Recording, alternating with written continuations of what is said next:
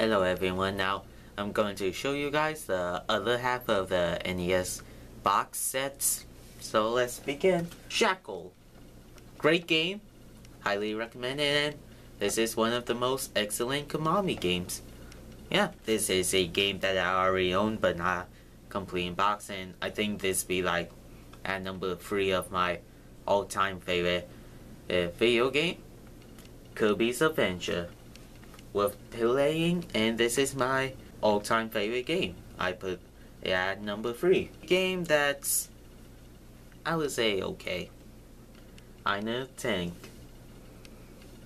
Yeah, game that I haven't played yet, but seems kind of interesting. But I own it in the box. Hoops. A game that I thought it would be a great game, but I was kind of disappointed. And besides, when I played Gyruss, was a great game, but this game I was kind of disappointed in it. And that is Gradius.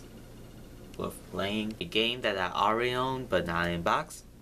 Final Fantasy. This is a game, is a sequel to a excellent Konami game, and I did not own the sequel until now in the box, and that is Super C or Super Contra or Contra 2 Super C.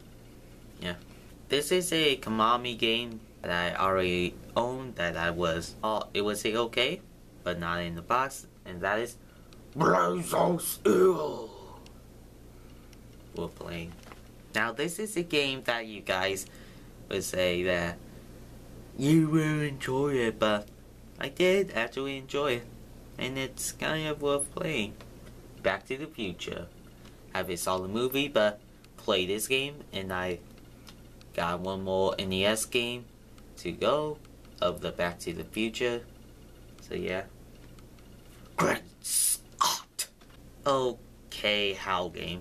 Not the best one, and that is Air Fortress. This is a game that have been made by the same people of that they made Shadow of the Ninja, and this is a great game, and it's kind of glowy, and that is Battery X. Worth playing. So that was I think all of the August collection. So yeah, see you all later and bye.